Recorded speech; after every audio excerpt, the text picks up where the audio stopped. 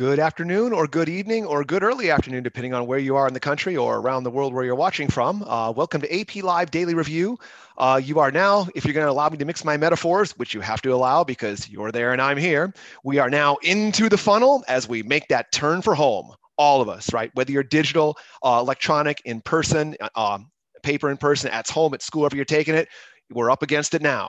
You've come into the second week with us, 2 more episodes to go. We've got so much to introduce today on ideas building off of what Dr. Webb's great episode of yesterday was on the DBQ. Let's move into LEQ performance on a few things. Complexity. What is that all about in the LEQ? How do you deal with that? How do you grapple? How do you get there and make it fit? Rules of evidence for LEQ. How do you actually use your evidence as skill development to advance your point and make your case? What am I going to do, you're asking? Well, we are going to try to show you what to do as we bring it forward and try to bring it home all the way across for AP Live Daily Review, episode, what are we on now? 6, I believe it is. Episode 6, period 7-A, 6 of 8 coming along on our way. I'm Bill Pulaski from Stillman Valley High School in Northern Illinois. So glad to have you along with us today. And so the question is, what are we going to look at today to start? To begin with, what will we learn? What are we going to get into? Where are we going to be? Where are we going to go? We're going to start tonight's session with period 7, what we call 7A. Dr. Webb and I made a decision right away, a battlefield decision, putting us together that period 7 is so immense between what? 2 world wars, the Great Depression, economic recovery, some imperialism, a progressive era, and if you can't forget the Roaring Twenties, we made a decision that this would be the one period we would slice over 2 episodes. So I'm taking you through the first half today, which is 1890 to 1929. We will look in this process at an exam component, short answer exam component, specifically on image-based prompts. How do you tackle them? What are you looking for? What are you being tasked and asked to do with them? What are your approaches and strategies? And then skills development. As I've talked about, rules of evidence. How do you use your evidence? Dr. Webb did an excellent job of talking DBQ the other day. She's handing the baton off to me to talk LEQ and rules of evidence, which are the same but different, different but the same, but hopefully a lot of compounding reinforcement there for you. And then we'll explore the exam component of complexity, that mystery complexity point, the 6th point for us, not the 7th point. That's a DBQ thing there. So again, as always, your feedback has been uber helpful to us, super, super helpful for having us tailor and craft and shape and sharpen and hone our business and practice to make sure we're giving you both what you want and what you're not quite sure you want, but we know you ought to want. And that's our content process sweet spot that we're trying to balance so much for you. Please keep the feedback coming. And along with that, as proof that we're addressing a few things, we do have some items here that we want to look at and revolving questions you've all asked. AP Classroom is locked for me. We've had this question a couple times and you can't get in. So what should you do about that? This is where you need to talk to your classroom teacher. Your classroom teacher, because it is his classroom you are in for the College Board's purposes on collegeboard.com. They have to unlock those to get you in the personal progress checks and then get you into the AP Classroom daily instruction videos as well. So that's on their end. So go to your instructor about that and have them unlock those features for you. And then you and your classmates will be able to get in. Short answer questions. Do you have to answer A, B, and C in one big paragraph? The answer is no, not in the least. In fact, I encourage my students, as the person out there who asked, I encourage them to sort of do A, thing 1, B, thing 2, C, thing 3, even label them as such. Even if you label it, for instance, as part B, but you're actually answering part of part A in there, you will not be penalized for that. The reader's job is to look for whether or not you've met the requirements of the tasks, not whether or not you did A and A, B and B, and C inside the spot of C. So for your own purposes, don't feel any hesitation about organizing your SAQ that way. How badly do errors of names and dates hurt my essay? Well, I'm going to give you an example of that tonight. You're going to see at least one example. You've been craving or really requesting student work. I've got some student work for you tonight versus stuff that I've made up. I figure it's a fair fight. And my own students say the same thing. Yeah, Pulaski, that's great. That's a really great example. You wrote it. You're teaching the class. You ought to do it decently. So I'm going to show you what adolescents have done, at least for a couple of real exemplars here of actual student work for the exam. Names and dates.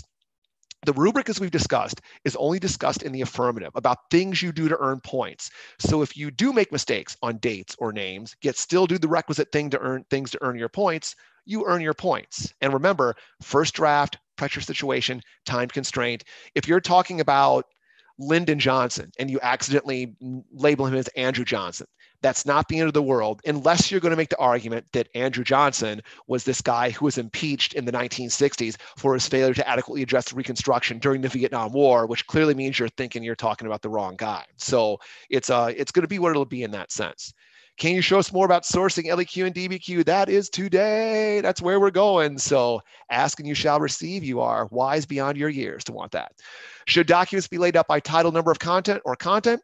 Really depends. I gave my rationale the other day for why I believe that using parenthetical citation is useful for you to sort of, in an actuarial sense, keep track of what you're using, because you know there are requirements to use 3 for happy or hip analysis, 3 for description, or 6 for advancing your argument. If you can't keep track of how you used it, that's going to hurt you. In any event, the real issue is, are you showing how or telling what with your work? That's still the most important thing. Does your essay need to be done as well as those in the videos? Well, sort of. We're showing you exemplars of, today I'm going to show you exemplars of things that earn points and things that don't. Hopefully this is for SAQ, so you can see the difference, because the difference is not much, but it's significant. So it's like the question, how long should it be? My kids always ask me, how long should my essay be? Long enough to get your point across. There is no hard and fast rule there. Do you get a copy of all the rubrics on the exam? A fair question to be asked. No, but yes. Remember, the bullet points that lay out the directions for the long essay question, the DBQ, implicitly have those rubric points tucked into them. So if you're ever wondering, what am I supposed to do? Go back and reread the directions. It'll sort of jog your memory or trigger your mind on the things you need to do to compile your points in that sense. Do you have scratch paper for pre-writing? Yes and yes, both digital and paper. This is why you need to bring pens and pencils with you to the exam, even if you're a digital tester. You cannot bring your own paper, but the proctors will provide you with scratch paper to jot down your ideas on and kind of structure what you're trying to do. And as for those of you taking the in-person paper exam, the booklet itself, you can write all over the scratch paper, the documents, even the pink booklet that you're writing in, you can use some of that to rough your ideas out. So the answer is definitely yes. Digital people, bring something to write with, because you have that option. Can you use abbreviations? This is a stylistic thing, but I think it's important. I've always coached my kids to use the proper noun first rule. In other words, give the full name of the thing you're going to abbreviate, followed immediately by the abbreviation. So for instance, if we were doing a period, I don't know, period 3 kind of thing. As Jefferson says in the Declaration of Independence, D of I, and then go on. Or as countered by the Articles of Confederation, AOC, which was this really weak document, I think that's the good way to do it. And then you can use that parenthetical one the rest of the way through, because you identified it once the first time. That being said, avoid text talk, okay? This is not some sort of conversational fluidity thing between you and the reader. You know, BTW for by the way, IMO for in my opinion. Don't go there. Don't do that. You are still attempting to craft an essay, even though it might be a first draft in a pressure situation. It's not that much, it's not that kind of thing you're trying to do. What if your teacher taught you to do things differently than in the videos? Fair question, super question. All we're doing is showing you strategies that might maybe help you in certain ways, and we're throwing stuff at the wall to see if something sticks for you. If you have things already thrown at the wall that have stuck, by all means go with them. Or if you're doing the points, as I would say, dance with the gal that brung you. In other words, you do you. If the things you're doing, tried and true methods from your educator have worked, we're simply giving you angles that we use that have worked for us. And we have no monopoly on wisdom. There's more than one way. There's more than a dozen ways to do so much of what's been done here. If you're actually making progress and earning your points, feel free to do things that are most in your comfort zone. Exam formats. You hate seeing this slide, so I will zip through it, but it's here. So those of you who want to see replay it again, to see it, you can see it, the differences between the exams, and focus on yours. Find it again, because you'll need to know. I'm hearing a big cheer now from all the people that want to see that slide anymore, but for our new arrivers, that's important for you to look at on your own. Let's get right into content, shall we? Period 7A begins with imperialism. And so the forms it took are important for you to understand. There's a variety of ways through which this notion of imperialism, of denying peoples their own sovereignty, the right to make their own political decisions and right to their own self-rule. There's numerous ways that it took place, both in world history and for the American component. One could be outright annexation, see Oregon, see Texas, see California. One way could be colonialism, see the Philippines, see Puerto Rico, see the U.S. Virgin Islands for a while, even Hawaii for a certain extent of time.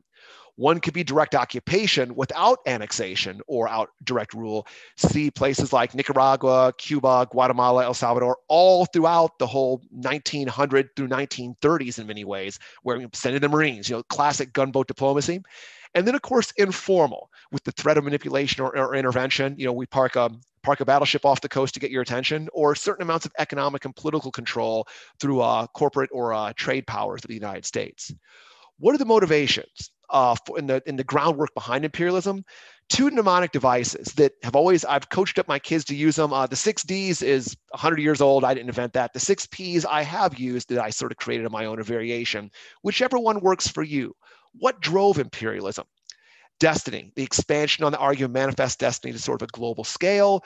Darwinism, social Darwinism applied to nations, being that the strong have to survive and flourish, and in so doing, if they have to dominate the weak as part of that process, well, that's just the way it goes. Defense, the argument like the board game Risk. If other great powers are engaging in these sort of global actions and the United States is not, relative to those powers will get weaker, even if we stay the same as we are, because they'll get stronger through colonization and conquest. So maybe in sort of a keeping up in the Joneses way, we need to be a part of this imperial game if we're going to maintain our stature as one of the great powers and not become marginalized. Dollars, there might be trade and markets out there. Democracy, the equivalent of giving an unruly child their medicine in a paternalistic sense. We're going to give these nations democracy because it's good for them, even if they don't know it's good for them. And we're going to give it to them by forcing it upon them, even if we have to, bringing light to that darkness of that whole white man's burden argument. And then as well, the deity, doing this in the name of white Christian civilization.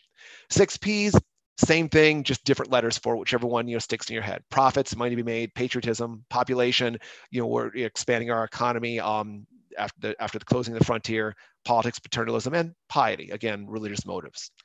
The influence of the Turner thesis here cannot be overstated.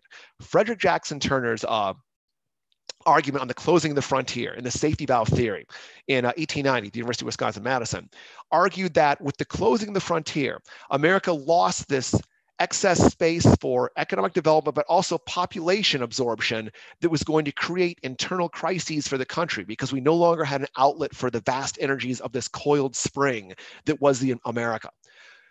This theory wound up actually not really being true, but like a lot of things, for about 100 years, Americans thought it was true. And so that's why it's important, because it influences our thinking over a century on who we are and who we've been. Of course, the criticisms of imperialism come from the anti-imperialist league, the likes of Andrew Carnegie, William Graham Sumner, Mark Twain, William Jennings Bryan, arguing that for a nation that threw off colonial yoke of rule by Britain to then colonize others is the height of hypocrisy. And it goes against everything the Declaration of Independence and American political thought has ever stood for. As for the Spanish-American War itself, my favorite line, you've seen it now in 3 of my 4 episodes. Wars do not always solve old problems. Sometimes they create new ones. And this is a classic case of this. So concern yourself with the Spanish-American War with causes and consequences. The Cuban Revolution of the last 30 years of the 19th century was a movement like all the Caribbean and South American movements, sort of in some ways inspired by the American Revolution, but more driven by the things that all people want that are yearning to breathe free, rejection of imperialist colonial rule from afar. Yellow journalism or jingoism, sort of sensationalized, ultra-nationalist periodical and newspaper circulation generated a lot of interest in what was going on in this Cuban Revolution. And of course, the explosion, and most likely accidental, the explosion of the USS Maine in Havana Harbor provides this sort of a mistaken reason for going to war that Americans at the time thought the Spanish were behind this explosion, forces the issue and limits their McKinley's diplomatic maneuverability. This war has 2 campaigns, 2 fronts, one in the Philippines, which the United States dispatches with Spanish forces rather quickly, and then has to have this discussion about, do we want to front porch to Asia and the lucrative trading markets that the Philippines would bring? And then, of course, the Cuba campaign, which the war is initially instigated by. Proof of the dilemmas of this struggle would be in both the Platt and Teller amendments, whereas in the Teller Amendment, the United States, through reasons of idealism, proclaims a war fought in Cuba, the United States seeks no territorial advancement out of that conflict. A couple years later, after having thought about it, though, Congress passes the Platt Amendment, which stipulates that Cuba, while going to be independent, can sign and grant no international agreements or treaties without prior U.S. approval. So Cuba's going to have that same kind of freedom that you have in your house. You are totally free to do whatever you want, as long as mom and dad say so first. Now, you know and I know that isn't exactly what freedom is. And so the Cubans understandably generate a rather anti-American attitude based on this, as the United States as this unwelcome big brother from the North that will only let them do and not do certain things. As for the Philippine-American War, this is even more complicated as the United States engages in a nasty little conflict in the Philippines where atrocities are committed on both sides as Filipino insurgents, whom were dissatisfied with Spanish rule, are equally dissatisfied with the idea of being under an American master as opposed to a Spanish one, exhibiting in many ways the limitations of a lowercase d, lowercase r democratic republic trying to extend into a colonial empire. Open door policy on trade, which had met limited success at best as we try to crack open European spheres of influence in China, all the while trying to use the Roosevelt corollary to create our own sphere of influence in the Caribbean, since the corollary says that chronic wrongdoing by Latin American nations would require intervention by specifically the United States to organize their affairs so that Europeans wouldn't show up. And of course, the separation of Panama from Colombia, which is probably Teddy Roosevelt's most blatant and aggressive moves in terms of exercising American muscle for an imperial cause in order to establish and create the Panama Canal on American terms, which in an engineering sense is one of the wonders of the modern world. The Great White Fleet, of course, representing this projection of American influence around the world, the ability to have a blue water or deep ocean navy to project power on a global basis, which is what all great imperial powers would need as a requisite. Not so much a large army as a large navy for that global footprint. So let's practice a little if we could. Let's see a few things here. How are you going to marry content to argument? Based on your requests, you want to see these kinds of things more? You've got to do it fast. You got 15 minutes in the DBQ, and that can't be all documents. You know that you've got to bring your own information to the party, and you've got a whopping 5 minutes in the long essay question to do this. Your hardest part is still beginning. If you've seen earlier episodes or not, we'll do some pre-writing as a review. You want to see an exemplar of this again. That was the understanding we got from feedback. So let's show you a little 4x4 relay and 411 converting into skeleton. You can still do this. Time still beckons for you to do this with one other partner or with 3 other classmates on a 1 to lead you to 2, lead you to 4 model of pooling your resources and knowledge. 4x4 relay. Pick any question you want. It doesn't matter. Your focus is going to be on outside information. Where are you going to find that information? AP Classroom. Your text, your notes, the things you've done in class all year long. It's all in the filing cabinet of your mind. You just want to have the top drawer open, your hand ready to pull that file when the time comes. That's what you're shooting for. So what's the procedure? Take that question, spill your brains on the page for a minute. What can you think of? Persons, books, laws, facts, treaties, events, battles, proper nouns, the kind of stuff that you're going to use as information you can elaborate on. Pair up with your partner, share those lists, grow that list a little bit as well. Don't just pool it, but keep trying to pull more out of each other. And then if you have 2 other classmates that might be doing this as a group of 4, turn those 2 pairs into a quad and keep doing that same thing.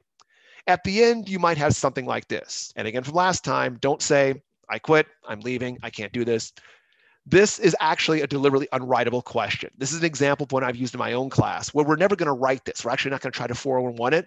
But my goal here is to get my students cross period to see what it is they know in a proper noun sense they can pull out of each other. And also with us getting into period 7 and period 8 and period 9, we're getting closer to things you've done. We're not talking about content that you were covering back in August anymore. There ought to be a little more there. So this is actually 2 questions I married together so that we could get my students to talk about before and after each war, just what do they kind of know about it. And remember, you don't need all this by any stretch. 6 to 9, 6 to 10 proper nouns adequately used will lights out if you develop them, not just stretch your paper, but give you an awful lot of evidence to make a really decent case. But you got to make the case. Evidence is only as good as the argument allows it to be. If you're not doing that stuff in the red down there, if you're not showing, justifying, proving, more is not always better. Sometimes it's just more. So how are we going to get a lot out of a little? Well, you should have a general list of information like mine.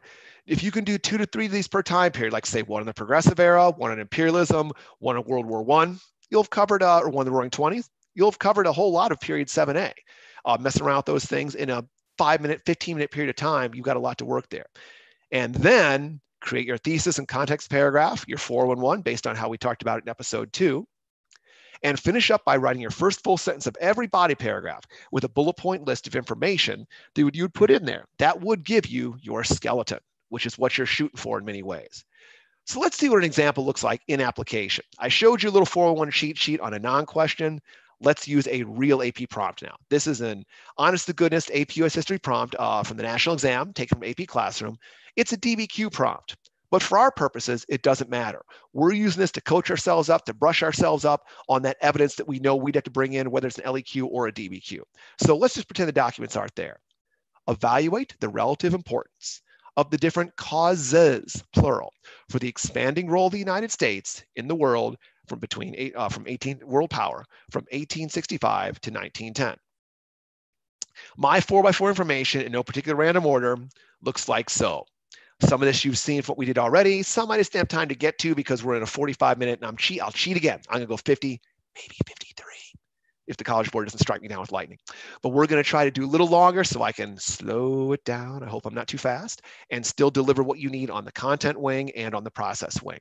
So 6 Ds, 6 Ps, where are they? Scroll back up and find them when you look at home to watch this again. Annexation of Hawaii, Alaska, our turn thesis argument, missionary work or white man's burden, as they saw it during the time from the Kipling phrase, Spanish-American War, Platt and Teller amendments, Alfred Thayer Mahan's book, The Influence of Sea Power on History, which changed people's minds, arguing for the need of the United States to have island bases as power projection points for our navies around the world. Josiah Strong's Our Country, making a very nationalistic, almost Darwinistic argument, case for imperialism. John Hay authored The Open Door Policy, Great White Fleet. Taft and dollar diplomacy, using the juicy carrot of American funding in dollars to get Caribbean and South American nations to kind of do what we like. And Wilson with moral diplomacy. I will teach them to elect good men, as he famously said, trying to create democracy in an American model in those places, and spheres of influence. So a whole lot of outside information here. First things first, your question asked you to evaluate, all right? What's that mean? In real English, evaluation, it's to weigh, to judge, or determine. See, I want you, because you're my kids now, just like my kids at school, I want you to be like bilingual. I want you to be able to speak, 15, 16, 17-year-old talk, and I also want you to be able to speak fluently in the College Board's language. That includes understanding and knowing a lot about, as we'd said, the curriculum framework itself. What is the wording and phraseology from which questions come, but also what are your action words in real English? If you don't know what it is you're supposed to be doing, in marching along, you're gonna have a hard time doing it. And then, so again, like we've always said, you've got to walk before you can run, you got to crawl before you can walk. We're in that crawling phase that leads you up to that running phase. Based upon the question asked, you have several causes. That's implicit. You've got to differentiate between their relative importance. You've got to weigh, judge, or determine the relative importance of these numerous causes for our prompt, all right? So your thesis, your answer to the question, in real English is this: your position on or response to this question about judging or weighing the varying degrees of importance of some of these numerous factors that led to expansion, imperial oversight in the world. Contextualization, as I've told you before, is this how we got to here moment. It's the backstory out of which this question, the historical broth out of which this question sprung forth. And so you will always have context up front, but remember, you have to have a thesis first. If you don't have a position, you can't background something if you don't have something to background. You're putting your cart ahead of your horse there. So basic model, 4 background sentences, 1 sentence for your thesis, 1 sentence for how your essay is organized. Now, a question you asked in our Google live stream chat was, can I just have 1 sentence at the bottom that has my plan of attack and my thesis in it? Yes, yes, yes. Remember, I'm showing you strategies and they are not completely, you must do it this way. That's not it at all. You could argue that the 1 and the 1 sentence together actually are your thesis. So you could go 4-1. That's fine and good. This is just a general boilerplate way to go about it if you're sort of stuck and wondering how you're going to go about it. So starting with your 4 background sentences, 1 sentence stating a thesis, 1 sentence your plan of attack, give yourself 5 to 8 minutes to practice doing this. So let's establish our position. Let's start with my thesis. So cheat and cruise down the page a little. Let's look down there at the first number 1. Although the United States did desire to expand its role in the world because it felt a duty to civilized nations and act as a global problem solver, kind of conceding, here's the payoff. The most important reasons for America expanding its role in the world came from a growing need to protect American economic interests abroad. Plan of attack, this can be seen through European competition with Europe for global influence, desire to expand its economy with trade, and the ideal manifest destiny. So that's my position. What's our background? Go up at the top. And notice the red part there, all those red words up there, that's outside information that delivers the goods for you in terms of bringing you to real sort of outside information that proves you can establish context and might maybe give you enough to separate one piece out to be outside information for your evidence point. Maybe. But at minimum, you are definitely, it's nailed down for sure. You're getting 2 points right now out of the gate with these 6 sentences. What's our background? The late 19th century saw the United States undergo a period of economic growth. The era of growth following the Civil War was a story of Northern industrialization and Southern Reconstruction attempts to rebuild a shattered economy and society. At the same time, fulfilling manifest destiny by, bang, closing the frontier, the expansion that started before the Louisiana Purchase and the war for Texas fueled our desire to expand elsewhere. So we're setting the table for how we got to here. As we looked outward, the United States often disguised this desire to build an empire through the moral need to spread democracy and American values. Then you're on to your thesis. By the way, you want to know how good things had to be. I didn't write this one. This is an actual student example. It's a composite of a couple of different student examples. This is real adolescent work. So I wanted to show you that it's not just, smart guy teacher man's writing us big fancy paragraphs. You can do these things. If these kids can do, these kids put their hands on one leg at a time, just like you can do these things as well if you kind of know how to set some things up and structure yourselves. So your skeleton follow-up. What was our first point here? It was competition with Europe over global influence. First body paragraph. Although coming late to global imperialism, the U.S. did establish dominance in the Caribbean, even as it tried to reduce spheres of influence elsewhere. Here's my outside information I drop in, influence department history, those spheres, and I would elaborate upon these things obviously in there. I don't just drop them in and run away. Second paragraph was what? Expanding trade opportunities. Expansion and potential for trade that came with it was seen by imperialists as being critical to the growth of the U.S.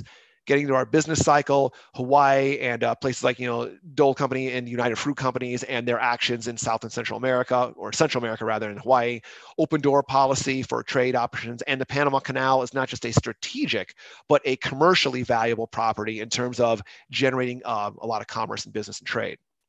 Lastly, manifest destiny's American ideal had practicality and use beyond the continent. That's the setup for my final paragraph. I'll elaborate on Turner thesis and how Darwinism would expand that beyond our borders and get into Josiah Strong in our country and his deeply nationalistic arguments for why Americans had this as their duty they needed to do. That's great. You got your evidence. But as you said, for complexity and also elaboration, what are you going to do with it? You've got to be able to, you must be able to tell us what this evidence shows, demonstrates, illustrates, proves, or explains. If you simply had that list like I had, more is always better. It's just more. You've done nothing with it, which gets you no love. Never include evidence without immediately following it up with a sentence or two that uses one of these verbs. So here's an exemplar. Although coming late to global imperialism, remember our body paragraph sentence, the U.S. did attempt to establish dominance in the Caribbean, even as it tried to reduce spheres elsewhere. For instance, here's my fact. When the U.S. went to war with Spain, it passed the Teller Amendment, bing, indicating that the U.S. had no desires to seize Cuba for itself. However, shortly after freeing Cuba from Spain, the United States passed, bing, the Platt Amendment, which did not allow Cuba to make any agreements without American approval. Okay, great. So what? Always be prepared to answer the question of so what. This shows, here's your payoff. This is how you deliver the goods on evidence with nuance and sophistication. This shows that Americans discovered they had international interests they felt were worth protecting, even if that meant denying other peoples the right to fully rule themselves. In this, the United States proved that it could act and be just as much of an imperial power as the European empires. So you're making your case now on the things that we're doing and why we're doing them. So let's look at an example now of complexity in argumentation. This is that 6th point. So I'm transitioning a little bit, but still talking about argument here. Corroboration, qualification, or modification addressing a prompt. This is that holistic point. And as Dr. Webb talked about the other day, I can't simply point at one sentence or one paragraph and say, there's my context. This is the one point that puts all the moving parts and pieces of an essay together, which is a maddening definition for you. I get that. I assure you, it's a maddening definition for your instructors. The colloquially nicknamed really good essay point, which does you not a lot of help in terms of that. It's the one rubric point that takes into account the overall sophistication, overarching nature of the work. So to corroborate, if you use enough evidence and reinforce those pieces of evidence to justify a claim in real detail, explaining how those pieces of evidence interlock to make or prove your case, you can make a complex argument. I cannot show you this because we would have to read an essay that did this. And as I said, we would read the whole essay. You and I'd be here for 10 to 12 minutes doing that and picking it apart. And we don't have enough time as it is. I got a whole act. I can be here for plenty of stuff, but we don't have time to do that and get where we need to get in 50, 55 minutes. Qualification.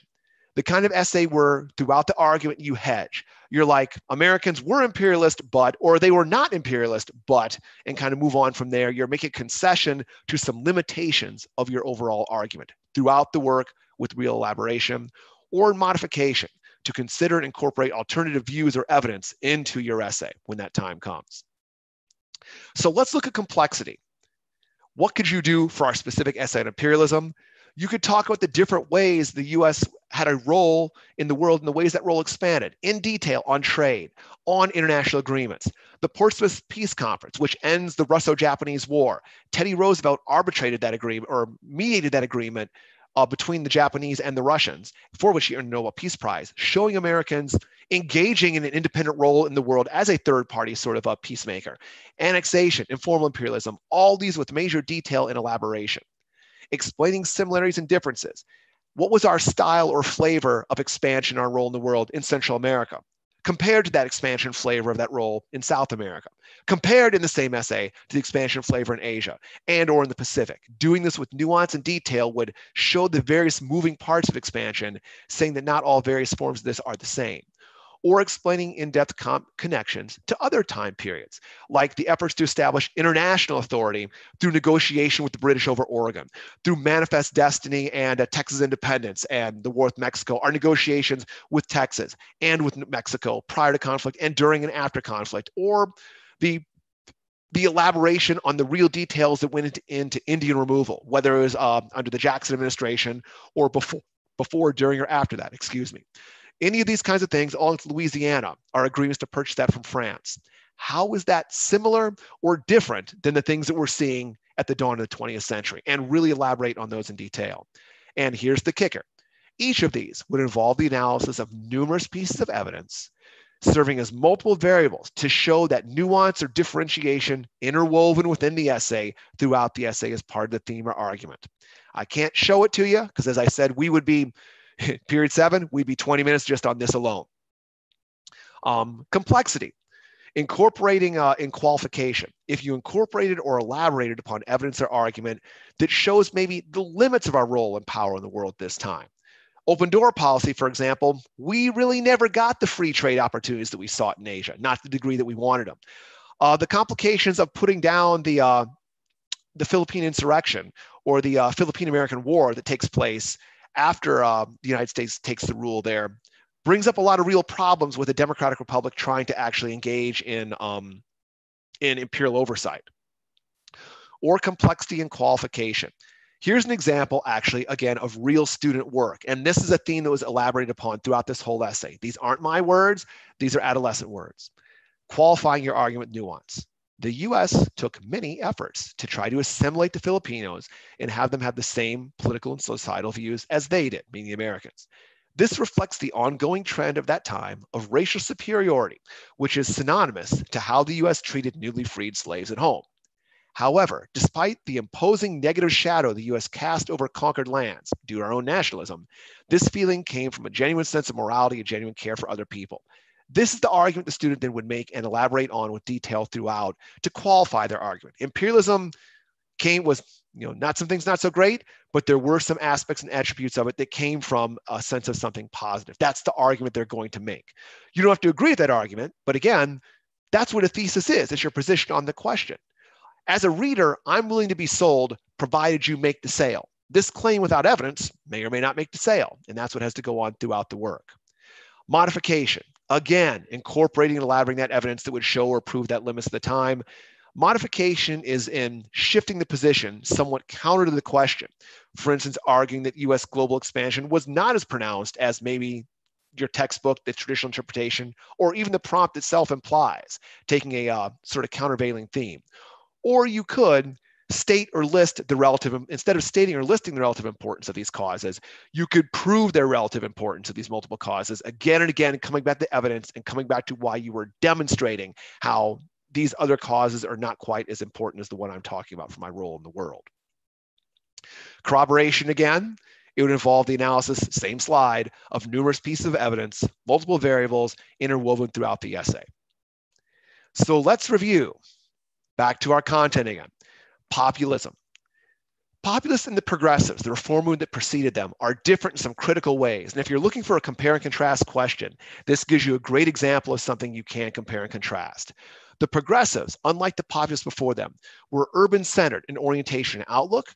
They were middle-class Americans. They were Americans who actually had gained some of the benefits and successes of the American dream. As such, they did not want to burn it all down in terms of reform. They were moderate in what they wanted. They saw the system as being not irredeemably broken, but in need of some tuning and repair. As a result, because of this moderation and their middle class, the fact they have access to some levers and influence of power, they do result in several tangible legislative and institutional gains. They were rationalists driven by research, data, scientific method. And to this point, they were on the inside looking around. They were beneficiaries of the American system. But as they looked around this world, the urban bubble they lived in, they saw things that were not so great. Poverty, class distinction, pollution, those going without who shouldn't go without. And so they're on the inside looking around. The populists, their predecessors, were rural in orientation outlook, and they were poor. As such, they had limited access to levers for change. Also, as such, because of this frustration, the goals they wanted in many ways were seen as far more ambitious or radical. They really wanted to stand parts of the American economic system on its head. Because they wanted so much, they did result, and the result is in minimal policy gains. And they were angry. We use the term lowercase p populism to reference this ever since.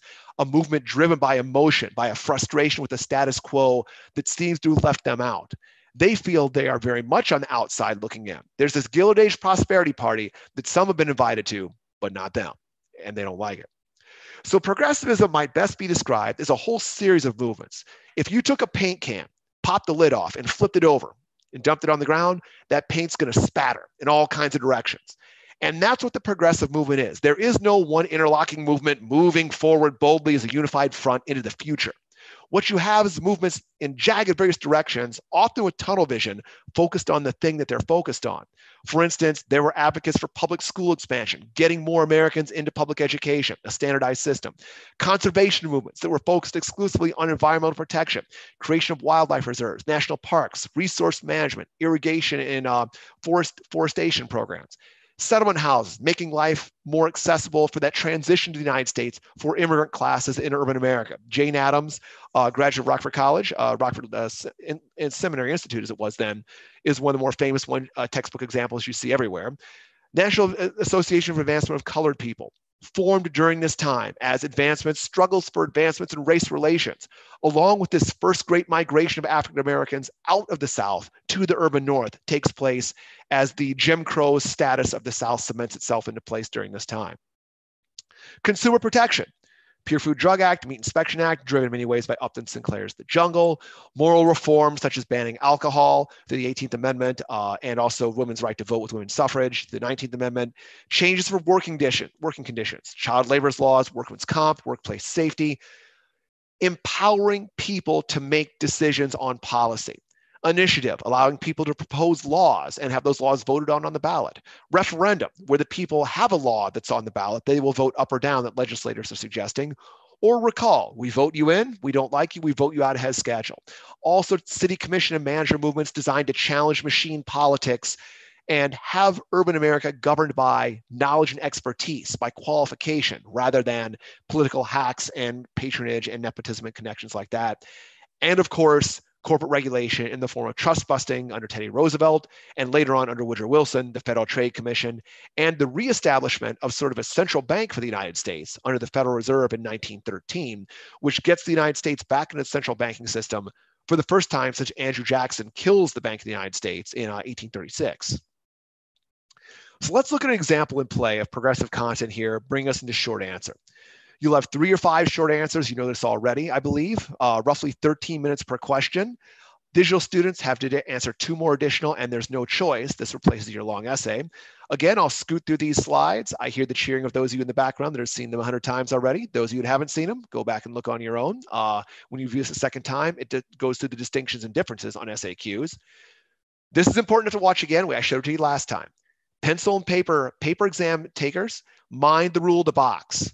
The outside of this, the outside border will not even be seen by the reader because College Board's ETS's technology for capturing your responses, for digital scoring of them, only captures the confines of the box itself where the lines are inside. So whatever you're writing must fit there. Digital folks, this is worth looking at too. There is no, you've got a box to enter things in, I guess, but it's not a 23-line box. It's simply a portal online. You can write all day long. So it is possible for you to write a short answer that is 5,000 characters and takes you 45 minutes to do it. You're not going to want to do that. You're going to have to watch the clock on your own. So time management for you is really important.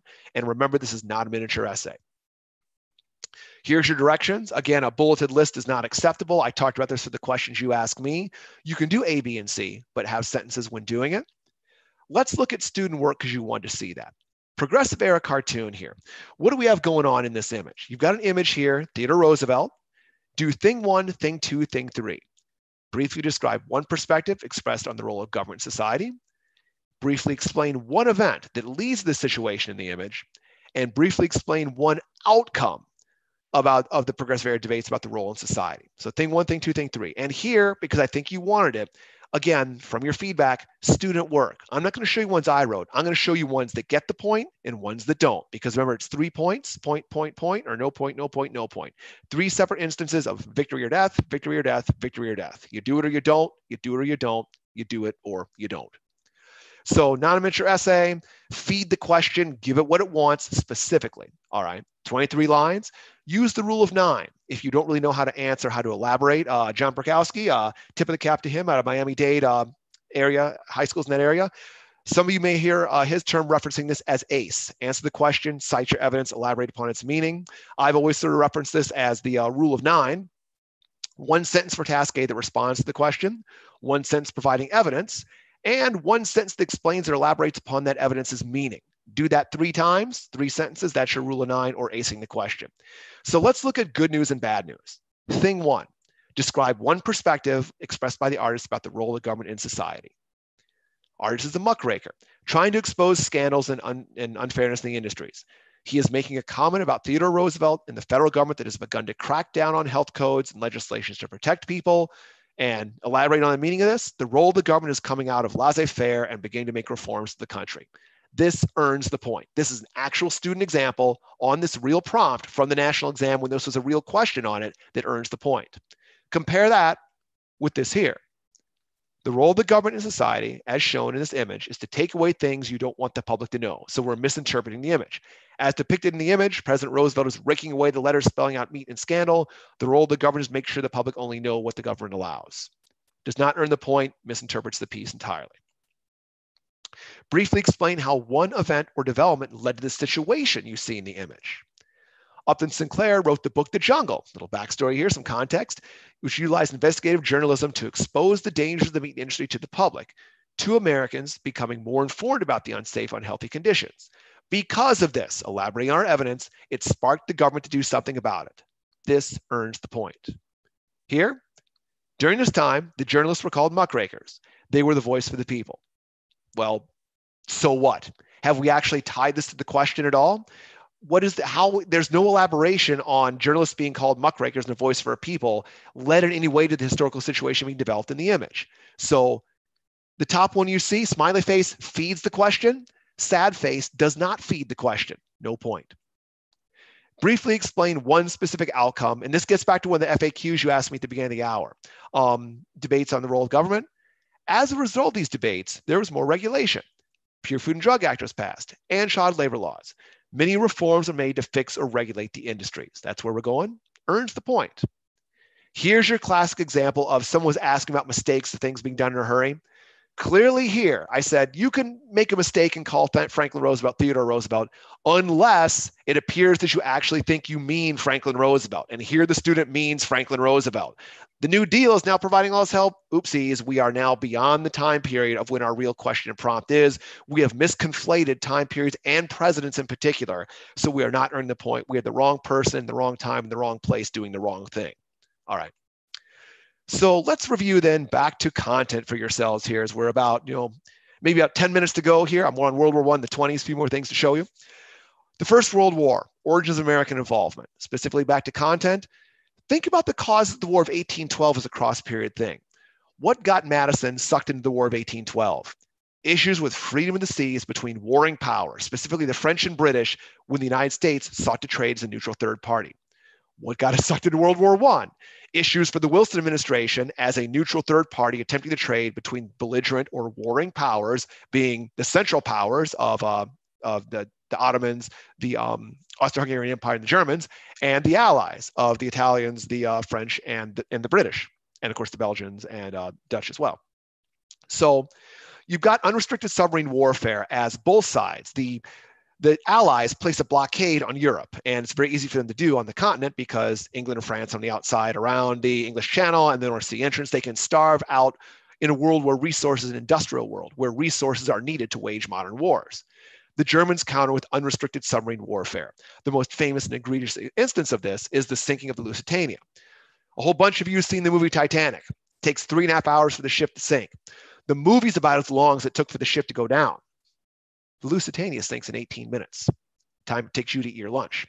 1,100 people drown or die on it, including 124 Americans, about 40 children, I think about 20 or so infants. And so this is seen as an egregiously rogue nation terroristic act. And so the Germans, for a while, back off on submarine warfare, but ultimately decide American trade with the Allies could not be any more benefiting the Allies for the war than if the Americans were in the war with them. So ultimately, they decide to resume unrestricted submarine warfare. And along with the Zimmerman Note, where the Germans make entreaties to Mexico saying, hey, attack America when we declare war. And when the war's over and our side wins, we'll let you take Texas and California, the whole Southwest back. Which, needless to say, when this is exposed to the Americans as the British uncover it, this is not well received. And those two twin pillars lead Wilson to declare war. And in his declaration of war, in many ways, this is a true encapsulation of progressive thinking. What could be more progressive than going to a wage war on behalf of humanity to end war forever? It's in many ways the culmination of the whole progressive line of thought on the notion of making the world a better place that could be improved upon. So as for war itself, the convoy system allows American vessels to safely be escorted across the ocean in large groups surrounded by naval vessels to defeat the U-boats. The Americans can also build ships faster than the Germans can sink them. The Germans in 2 world wars are going to attempt to test this thesis of we can sink ships faster than the Western powers, democracies can build them. In both wars, they come within an eyelash of being successful at it, but in both wars, they're not successful. The American Expeditionary Force, the first military unit sent overseas or to engage in conflict with the Europeans since 1812. The dead hand of George Washington's farewell address governed American foreign policy up until this time, this grand departure. And of course, trench warfare, which was in many ways a harbinger that was seen initially. The precursors of that, in many ways, were Lee's defensive campaigns around Petersburg late in the American Civil War, sort of a harbinger of things to come. Consequences, the war is over, the Treaty of Versailles, the 14 points. Wilson has this plan sort of ahead of his time for an international sort of convening body, a governance, not a governance board, but a convening forum where nations can work out their problems and issues through dialogue, to actually learn the lessons of history. Remember, Wilson himself was a historian. He's, to this day, is the only American president who had a PhD prior to elective office. President of Princeton University was a history man. And so he tries to set up a world to undo some of the problems that led to the First World War through having his 14 points of no secret treaties, no colonization, self-determination for peoples, no submarine warfare, things like that. This is going to fail as Americans have buyer's remorse after World War I and say, we really maybe should have listened to Washington after all. The Espionage and Sedition Acts, along with the Schenck decision, are part of a longstanding American theme of patriotism for a wartime effort often leads to intolerance of difference at home, because it's not a very far trip from I love America to I love America so much that if you don't love it like I do, you're just not a good American.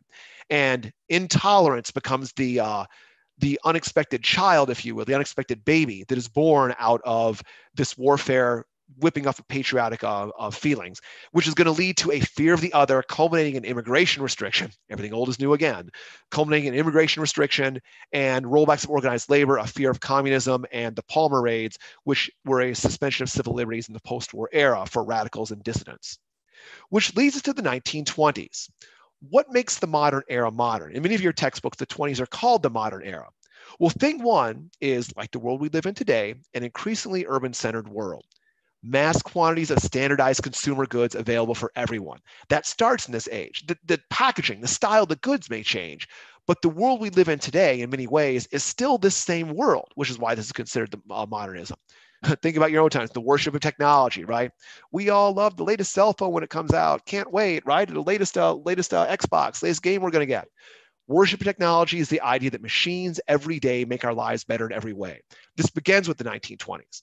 Mass media, a homogenized entertainment, advertising, a shared common national culture that's accessible to be shared. Think of your own social media and how we can have films come out on the internet, movies come out on the internet, songs come out on the internet. Radio does this during this time, as well as the motion picture industry for its age. Communication, transportation, tying together these national countries and national markets. And as for politics and culture, the aforementioned nativism leads to a number of restrictive immigration quota acts designed to restrict immigration from Southern and Eastern Europe and Asia in particular. It's the era when the Klan goes national. The Klan expands into more than an anti-Black organization.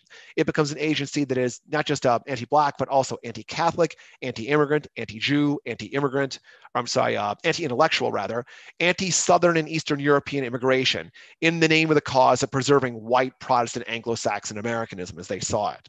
It's a divide between urban and rural that takes place in this nation, along with religious fundamentalism, culminating in the Scopes monkey trial, whereby you see creationism clash with evolutionary theory in terms of what's the natural order of things in terms of education and American culture.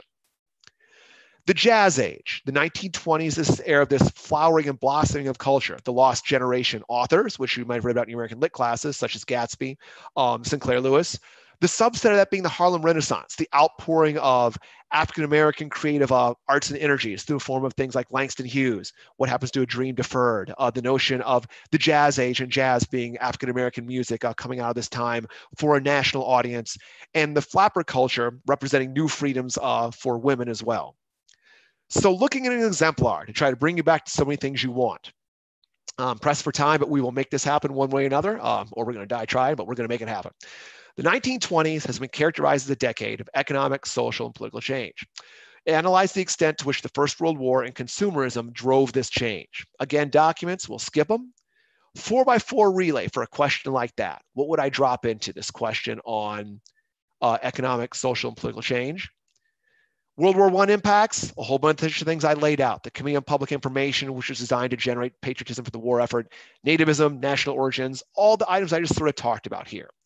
Consumerism, radios and movies, homogenized entertainment, prohibition, the Model T Ford is an exemplar of automobile and moving technology, monkey trials, Scopes monkey trial, that modernist versus fundamentalist divide, mass production of goods, the notion of advertising turning the things we want into things that we believe we must need, and consumerism, we can't live without them.